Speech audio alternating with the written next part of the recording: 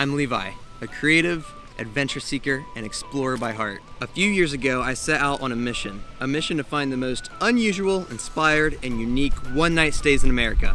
And I'm taking you with me. This is Tiny BNB. Let's go.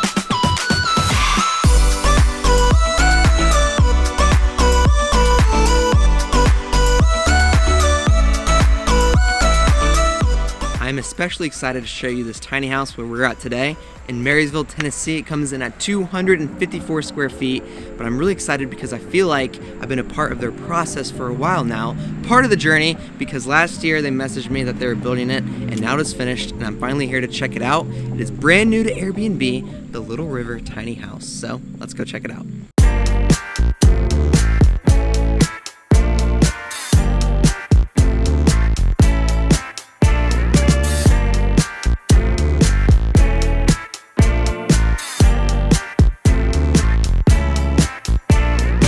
Welcome to Tennessee and the Little River Tiny House. You pull up to it, you can walk down this beautiful rock path that leads right to the back of your tiny house cabin.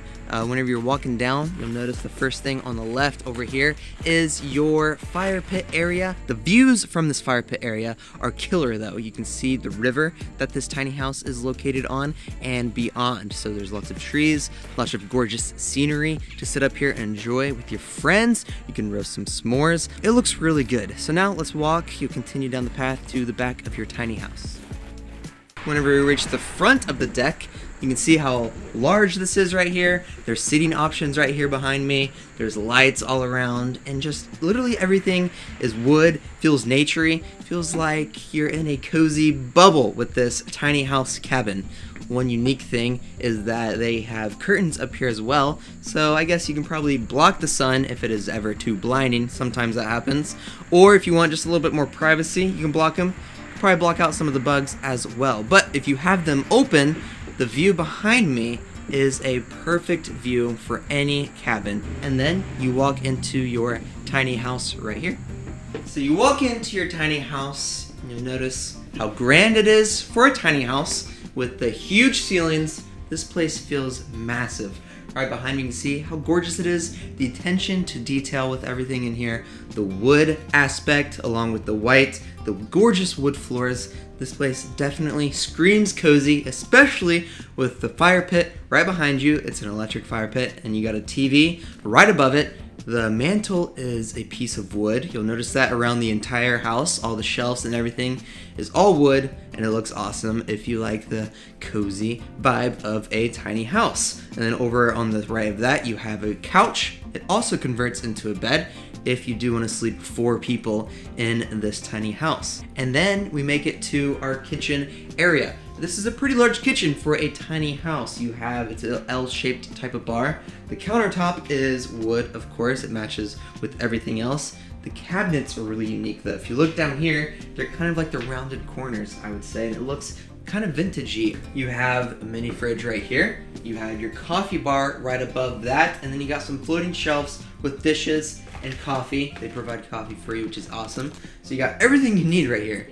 The best thing about this kitchen though that I think is pretty neat is how they have this cabinet that's kind of in the wall over here. So it's sunken back, it saves space of course, and this is where they keep their microwave and other dishes, but it looks really neat being kind of sunken back in the wall like that.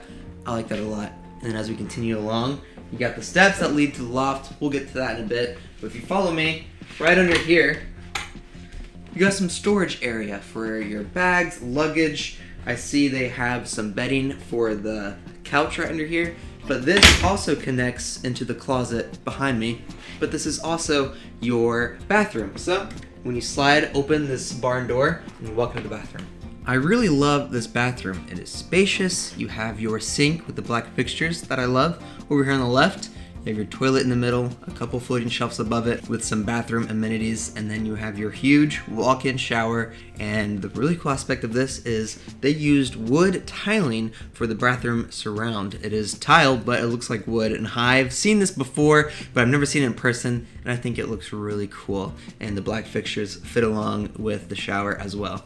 Now on the other side of this bathroom is your closet area. You can hang up your clothes, which is really convenient because you'll be getting changed in the bathroom, of course. So having all your clothes here is really nice. So this is your bathroom. It is really neat, and it's under the loft, which is where we'll be heading to next, right along these steps. So let's walk up the steps. You can see the design of the steps are all zigzag, so they look really cool aesthetically, and they actually fit in with each step, so it's not like you're crossing your legs or anything. So if you think you're gonna trip and fall, I didn't have any issues with it. One of the really cool aspects of this home. Now let's check out the loft.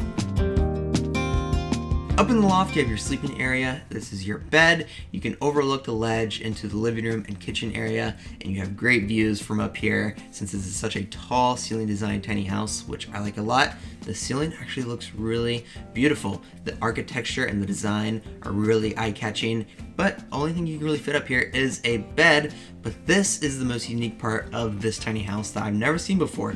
If we come over here, the coolest thing is that this window isn't just a window. You can open it up and it becomes a door, and you can walk out into your rooftop deck, which is incredible to have in a tiny home, or really any home. So you just open it up like this and you can just take a step out. This is such a cute rooftop deck. Here's the window you walk out of, and then right over here on the other side is you have this bar area. There's 4 chairs for you and your friends. You can sit up here, chill, have some coffee, eat some dinner, and you can have the amazing views of the river, the trees, and the bridge over there as well. And it's awesome, I love it. Over here on this side, they have some vines hanging down from your wall over here that kind of keeps you private and everything. And this is just a really intimate decking area, your rooftop deck. So now let's go check out our next tiny house Airbnb.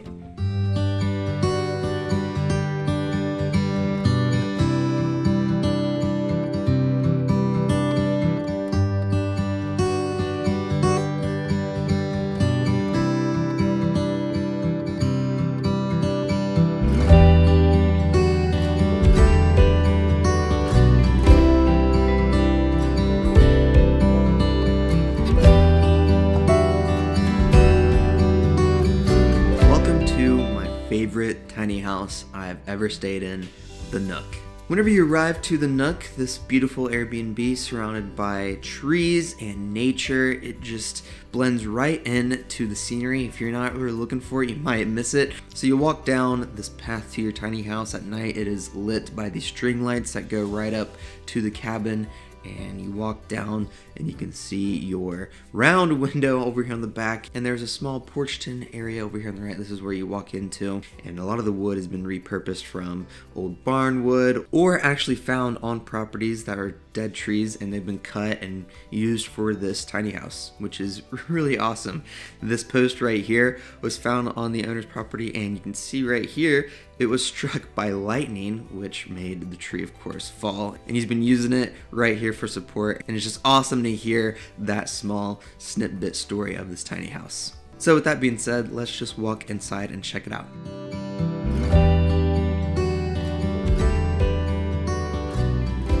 First walk in on the left side is a small foyer area. There's a small bench right here. You can sit down and get your shoes all undone, and they provide some slippers under here for you.